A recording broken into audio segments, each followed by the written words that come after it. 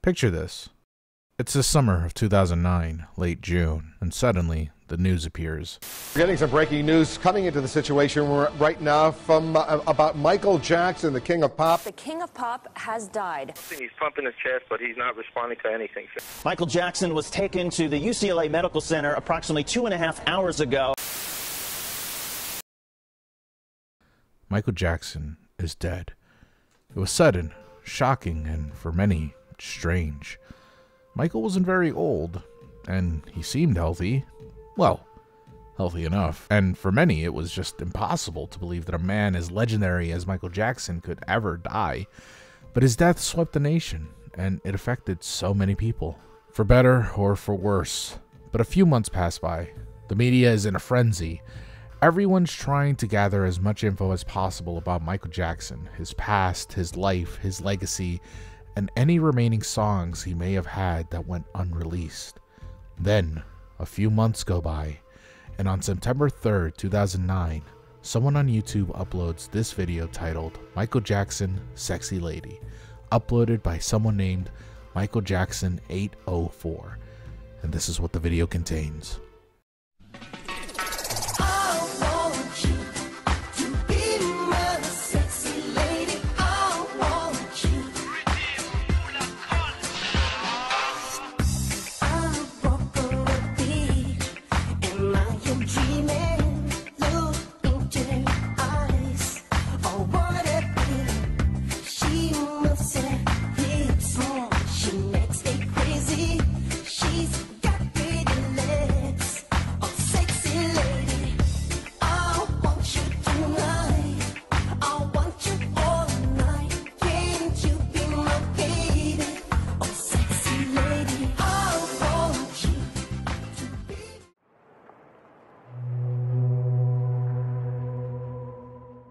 This video was uploaded just 70 days after Michael Jackson's reported death, and to this day, nearly 15 years later, nobody knows where this song came from. Allegedly, it's a song sung by Michael Jackson, and man, it sure does sound like it.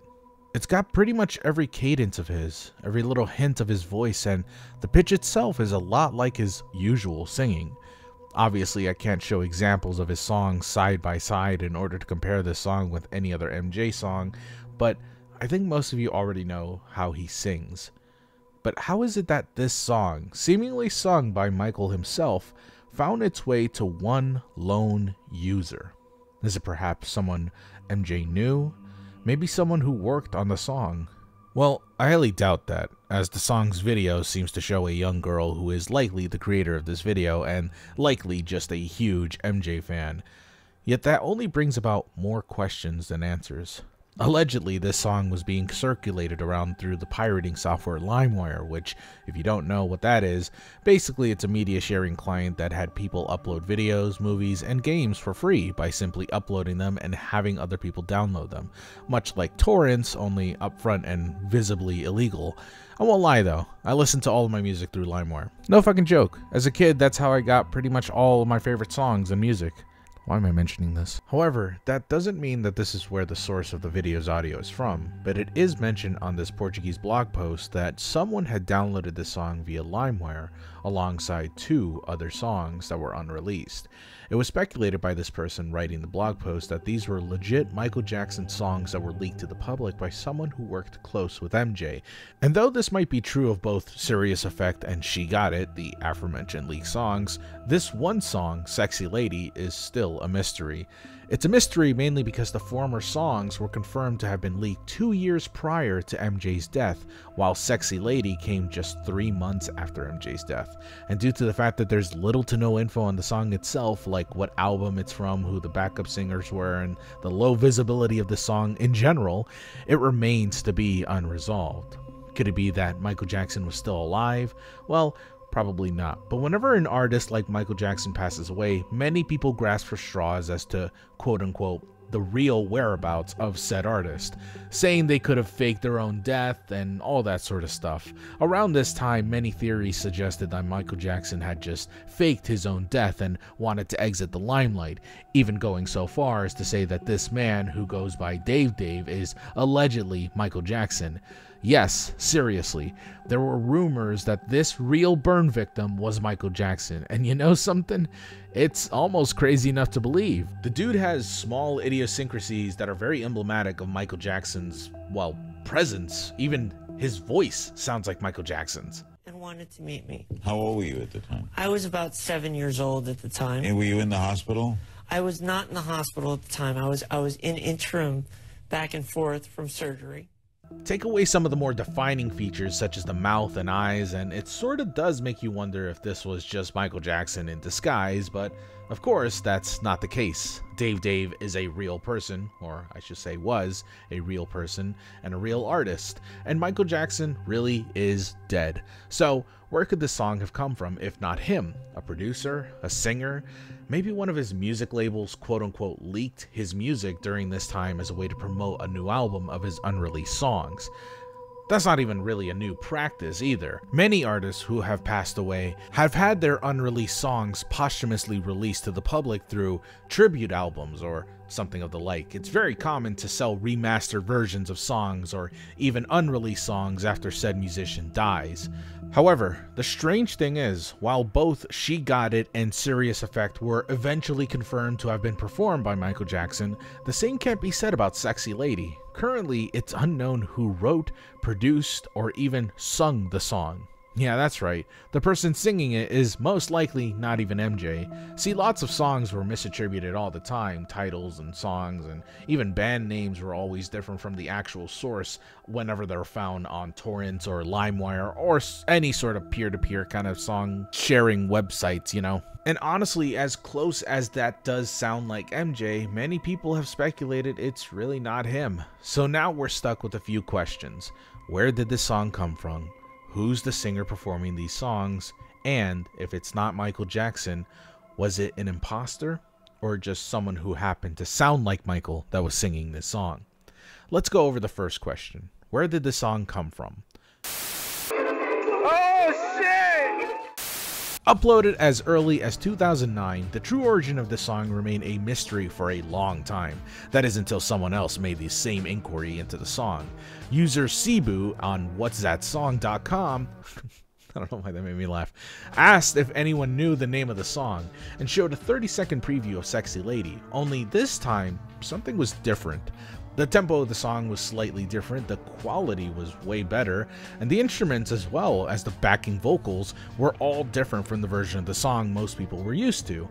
I'm going to compare the two versions right now, during 2 points of each song where it's most notably different from each other. Take a listen.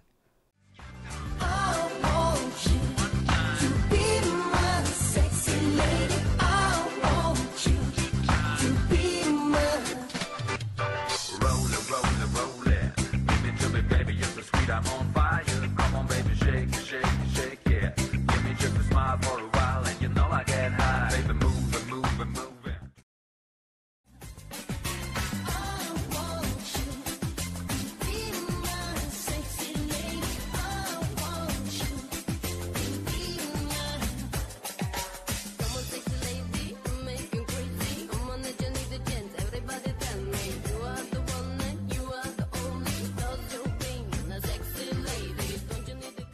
Now people were more divided than before. Lots of people were now saying it sounds nothing like Michael at all, and obviously there was some confusion as to where this version of the song came from. Where did the person who originally made this post find this song? Well, that's the interesting part. If you download the actual audio provided by the person who originally made the post, you can see that within the metadata, there's more info on the song itself. According to the metadata, the artist is Michael Jackson, and the album is Frequencia Maxima Volume 18. This is a pretty huge find. This came from an actual album, somewhere other than LimeWire, a tangible source, and it also says the artist is Michael Jackson. That should be a closed case, right? This is MJ, right? Well, if it really was a song by Michael Jackson, why hasn't anyone claimed it? The other leaked songs were eventually picked up and registered by various music companies and labels he worked with, yet this one has remained unregistered to anyone.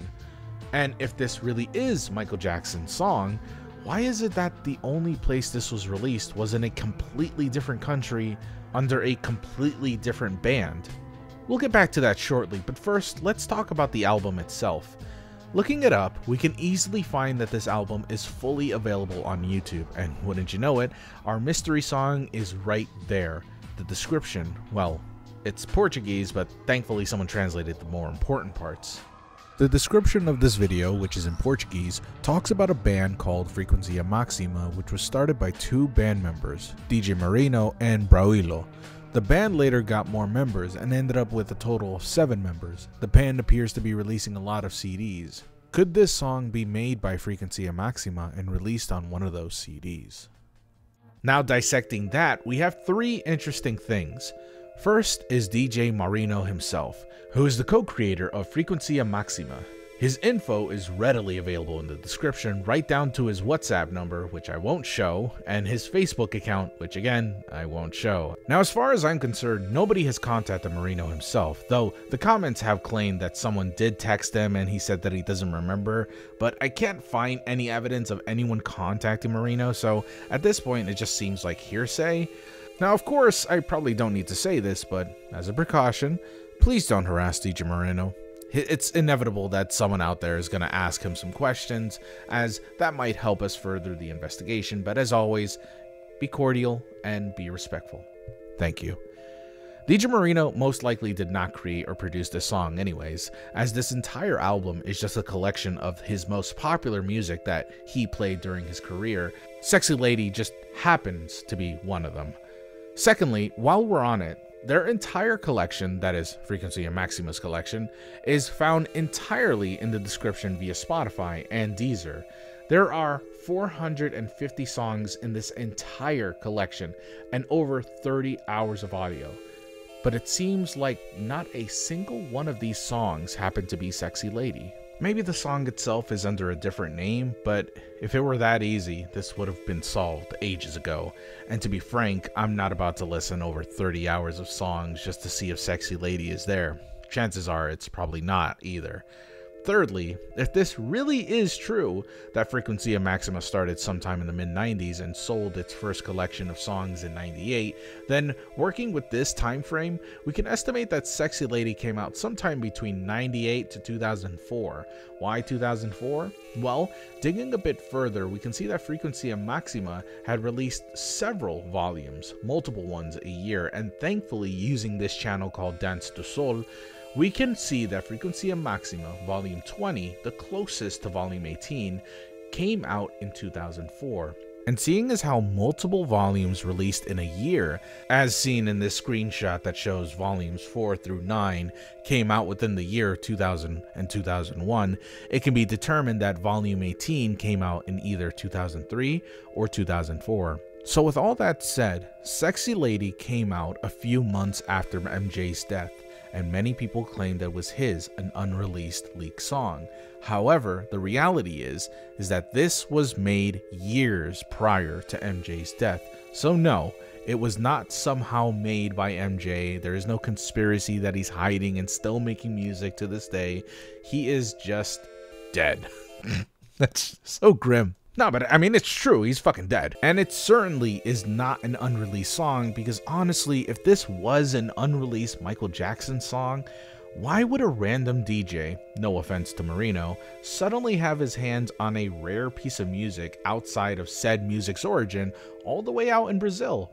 So, unless DJ Marino somehow has ties to an underground Hollywood black market leaking music to random DJs around the world, then it's highly unlikely that this song, despite sounding like Michael Jackson, is Michael Jackson, but instead someone who sounds like Michael, or perhaps, more interestingly, someone impersonating Michael. And that leads us to our last question. Who sung this song? And are they trying to pass themselves off as Michael Jackson? That is ultimately going to be the trickiest question to answer possible, because honestly, there's a ton of people who fit the bill of sounding like Michael Jackson.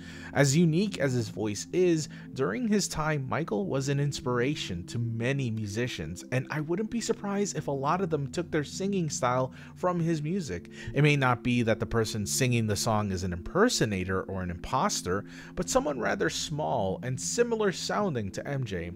The reasons I think this is simply because it goes back to the metadata found in the audio. Whoever gave DJ Marino this audio claimed it was from Michael Jackson and successfully got away with it too, as even the DJ believes so. So now the search becomes way more nebulous, but using the process of elimination, we can at least narrow this down slightly.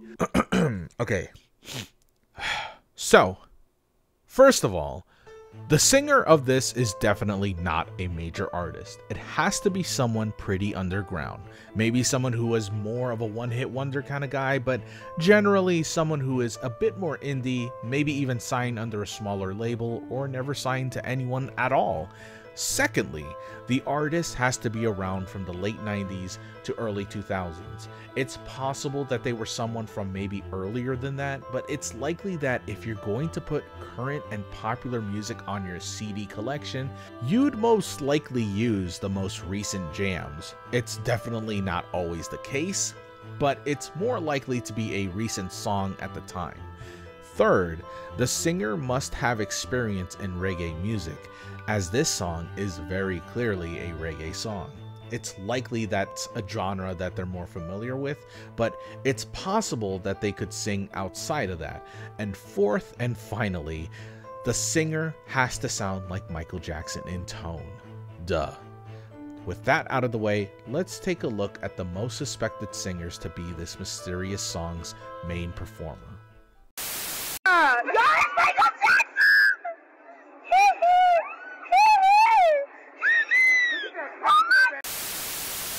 Charles and Eddie were a former duo back in the 90s, accomplishing quite a few hits, especially over in the UK. They didn't last very long, however, as in 1997, the duo split up amicably, and Charles Pettigrew sadly died of cancer in 2001. Listening to one of their songs, we can hear that Eddie Chacon has a much higher vocal range that sounds very similar to how Michael sings. Take a listen.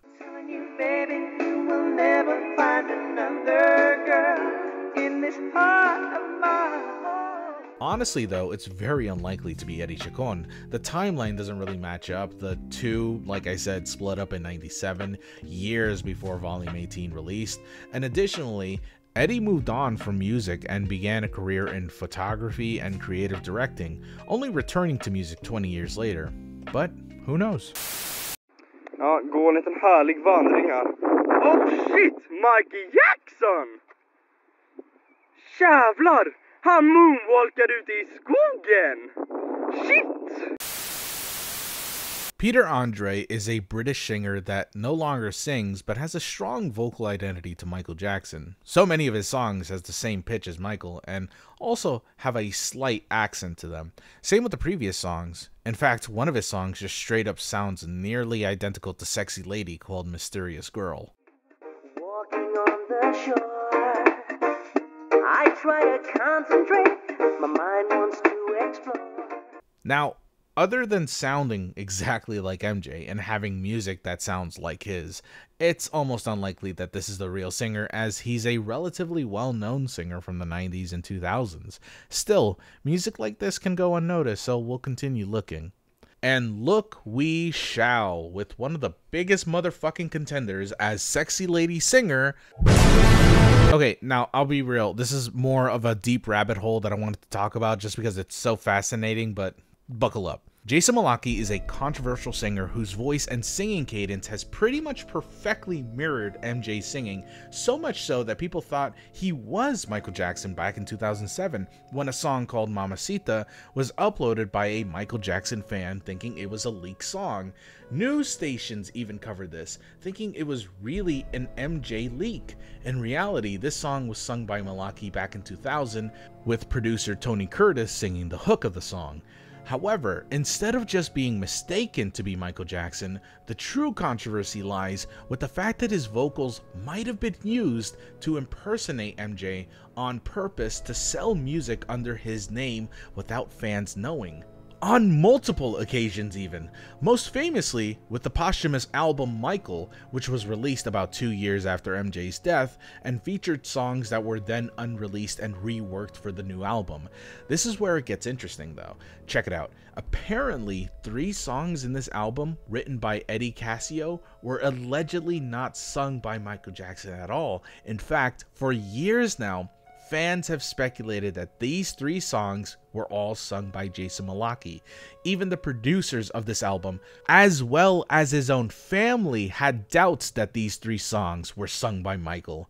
The 3 songs being Keep Your Head Up, Monster, and Breaking News. And as of 2022, these songs were claimed to be Michael Jackson songs for 12 years, until they were forcibly removed due to a recent lawsuit against the album and the claims that these weren't actually sung by Michael Jackson. Now, there's mixed reports as to whether or not Sony Music has admitted to these songs being sung by Malaki, but as far as I'm concerned, this lawsuit is still being fought as of 2024. It also doesn't help that Cascio tried re-releasing these 3 songs alongside 9 other singles by MJ that he somehow just had stored as a collector's item on a burned CD and tried selling it in an auction as an authentic recording of 12 lost Michael Jackson songs that he wrote with MJ himself. Of course, when a collector bought these and re-uploaded these songs, fans once again were skeptical and claimed that it was sung by Malaki and not Michael Jackson. Yes, he did it a fucking again. So with all that out of the way, Malaki, almost without a doubt, has had multiple instances of him purposely impersonating Michael Jackson, even despite him saying that it's not true. It's pretty obvious that he adopted MJ's singing style and has a pretty good career of just sounding and singing like him. So, I mean, it could be fucking true and he's just lying to like save his skin. Now, I don't want to paint him out to be as some sort of con artist. He does have a career outside of impersonating MJ, but with so many claims of him impersonating Michael and trying to sell it off as MJ himself, then it's really hard to say if he's singing like MJ in good faith or not. The fact that a song he sung back in the year 2000 was later misidentified as a leaked song by Michael Jackson in 2000 also makes him a very strong candidate as our MJ impersonator. But when all is said and done, nobody can be truly sure just as to who sang these songs. There is a possibility that it was all sung by MJ, which I highly doubt, but there's the highly more likely chance that it was sung by an imposter. Truth is, we just might never know, and that's something we just have to accept. Nobody knows where Sexy Lady came from, and that just may be the case forever, honestly. It's just a matter of life. Well, at least the full song is available on YouTube for all to listen. So, if you enjoyed the snippets that I showed you, make sure to listen to it when you can, because the real musician may never be found. Thank you everyone so very much for watching. I'll see you.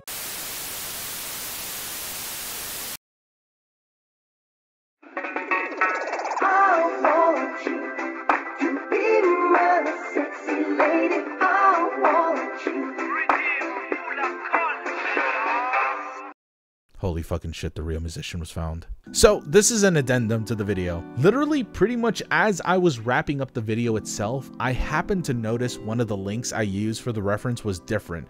It no longer had the original thumbnail, but this instead. Joyam, Sexy Lady, and lo and fucking behold, it's true.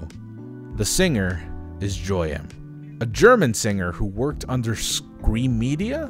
I think that's how it's pronounced. Now, I'm gonna be real, the amount of info on both Scream Media, spelled incorrectly on their YouTube channel, by the way, and Joyam are extremely limited. They're just very obscure and questionable.